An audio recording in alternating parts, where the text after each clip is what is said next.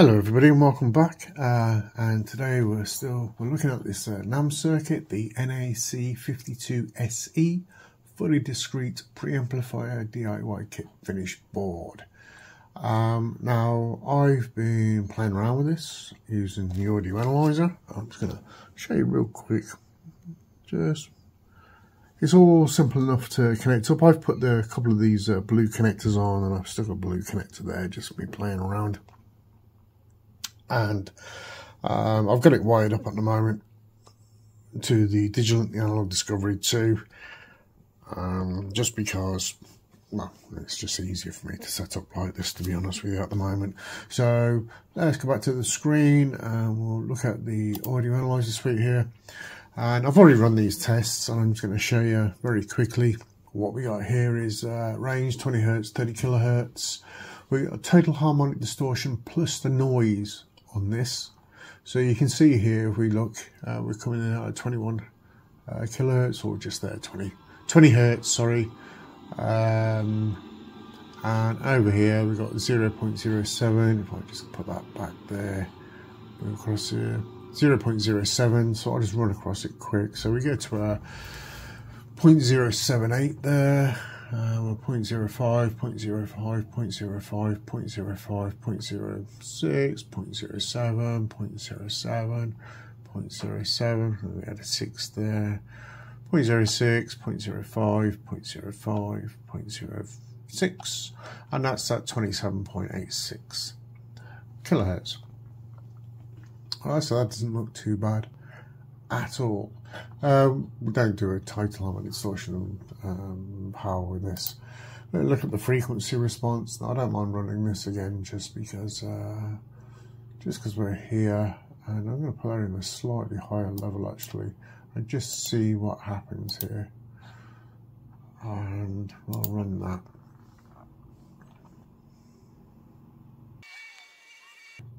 Yep, doesn't seem to be too bad at all. This is 20 hertz. We got a 0.09 difference against reference voltage. We're pretty much a straight line across, and there's a slight gain there of 0.09. So we got a minus 0.09 here, and we got a gain of 0.09 there. And when we get to 20 hertz there, 20 kilohertz, we got a little minus 1.7. And to be honest with you, that's not particularly bad, especially for one of these kits. If you remember, we just look at the price again quick.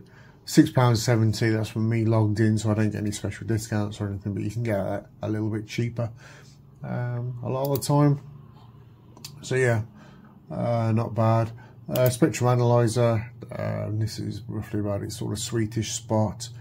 I can keep playing around with it and get these to be a bit different. Put it on full volume, I get a bit more here, and this drops down here. In actual fact, the 2K drops down remarkably well.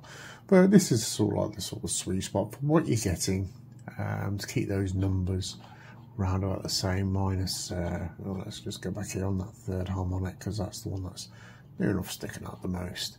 And you can see, look, at minus 74 dB at 3 kilohertz, and at the 5 kilohertz, look over the same place, minus 73. Not bad. All sort of tallies up with those numbers. Looking at the scope side of things, this is at 30 hertz. Not really a great deal of drop off there. Yeah, it's not perfect, but then you wouldn't really expect it for this sort of thing. And I'm going to just try this again with these levels here. I'm going to paste that in there, just do a single shot. I'm just wondering if this makes any difference. It actually drops down to a slightly higher power level. It seems to be happier for the bottom end, which I suppose is about right. So you see that jumps, yep, so it sort of jumped up a little bit and made it a bit squarer there. But if that's at 30 hertz, we'll look at 20 just for the sake of it, and do a single shot there. Yeah, 500 there, single there. That's nice. That's a very nice square wave actually. We go to 1K just for the sake of the 1K thing. Single shot there again, very nice.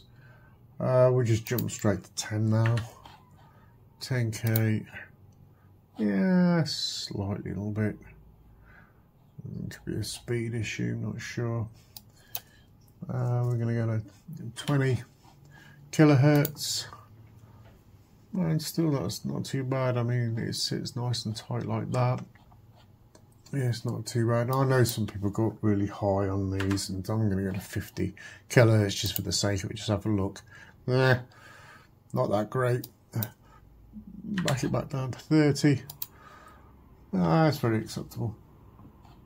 Very acceptable. So, just going back here again very, very quickly. So this is when I was just looking at some NAD amplifiers actually. I don't know if it'll still be my thing here down the end. Is it? No, but I was looking at some NAD amplifiers and I was just wondering, but I was just wondering what the THD, because a lot of the time, here, I'll put it in here now. Is it in there at all? No. So NAD amplifier. So here we go. This is what I was looking at. So we got the 3020, because that was a classic, wasn't it? And this is now a hybrid digital. What I was looking at here was the specifications. When you see here, look at the total harmonic distortion. I mean, it is a very good number, but then, you know, if you put the 5 here, you put the 5 there, and that's it's only one order of magnitude out from what this little tiny, oh, this will be screened up and all sorts.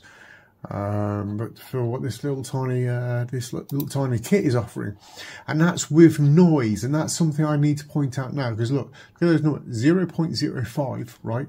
That's with the noise. And now look at this, look, total harmonic distortion, not with the noise. Doesn't say noise as well. So let's just go back here and we'll filter out that noise. Boom.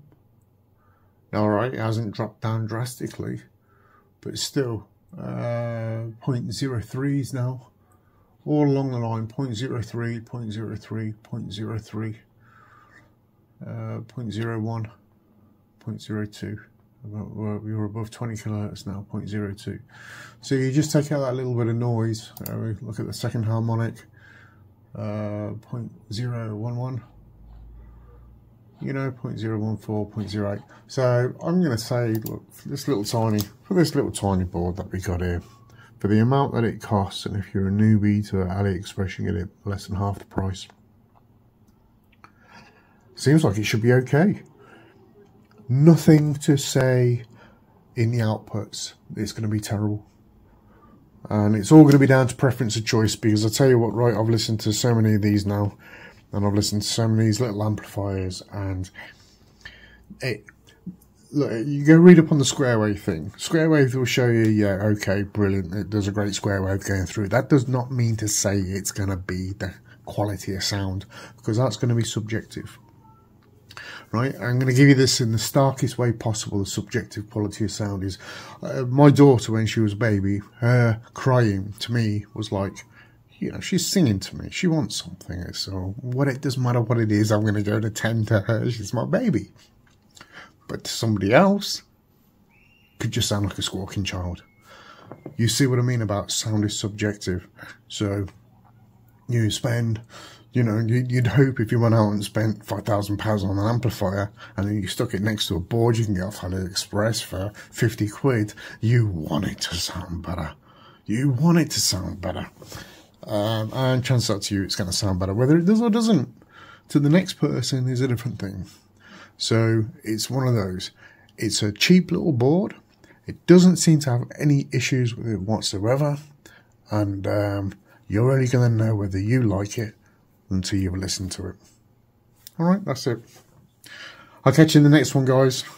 Take care for now. Bye-bye.